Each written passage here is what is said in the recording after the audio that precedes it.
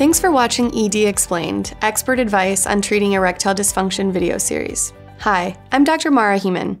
I'm a urologist at the University of Washington in Seattle, and I specialize in male sexual health, including erectile dysfunction. I'm here today to talk about penile implants and how patients can determine if a penile implant is the right ED treatment for them.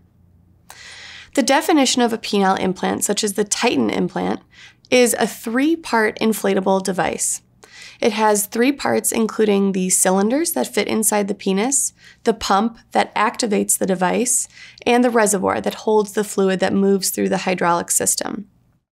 It's important to know that the device is completely inside the body, so this is completely concealed and very natural appearing. The device is implanted during a small procedure through a single small opening in the skin. And what I love about this implant is that it is a long-term ED solution. It is the only treatment we have that allows for spontaneity without the hassle of having to wait for pills or use injections.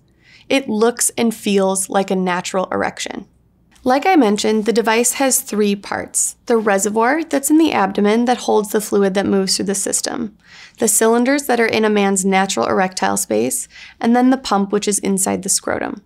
When a man wants to be erect, he activates the pump and fluid moves from the reservoir into the penile cylinders. He's able to stay erect for as long as he wants, really putting him back in the driver's seat.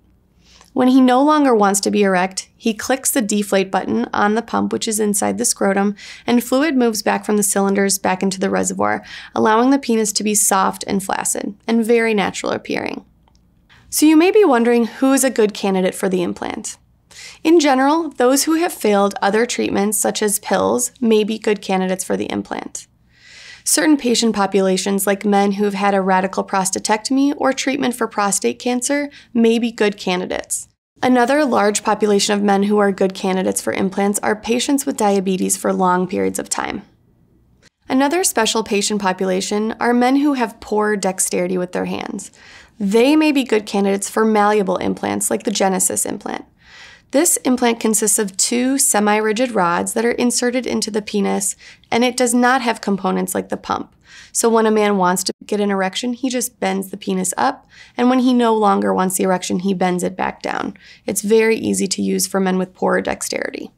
So who is not a good candidate for a penile implant? You're not a good candidate if you have an infection going into surgery, such as a urinary tract infection or a genital skin infection. You're not a good candidate if you're allergic to silicone. If you have any problems with urination, such as bladder outlet obstruction or neurogenic bladder, you're not a good candidate for a penile implant. It's important to know that despite the excellent long-term durability of the implant, they may need to be replaced within your lifetime. So if you prefer not to have a second surgery later in life, if needed, you may not be a good candidate for a penile implant. Here are a few reasons to consider a penile implant. It is a discreet treatment for ED. A penile implant is not noticeable when your penis is flaccid. Patient satisfaction rates are very high. Patients report 98% satisfaction rate for their Titan penile implants, and partner satisfaction rate is also very high at 96%. This is an ED treatment option with minimal recovery time. Every man is different, but a typical recovery time after a penile implantation procedure is 4 to 6 weeks. After you're fully recovered, you can begin to enjoy sex again. This is also a cost-effective treatment. Penile implants have been shown to be the most cost-effective ED treatment over a 10-year period, and the insurance coverage is strong. Penile implants are prescribed by a physician, like myself, and are generally covered by most insurance plans, including Medicare. One of the most important considerations is spontaneity. Penile implants give patients the ability to have an erection instantly and spontaneously anytime. Like any surgical procedure, there are risks that can arise. Specific to implant surgery, one risk is infection of the implant. Other risks include malfunction of the implant, which is very low and typically occurs after about 10 years. Risks like bleeding, infection, and anesthetic risks are also present for penile implant surgery. Some other potential complications that can arise include scrotal swelling, autoinflation of the implant, and discomfort.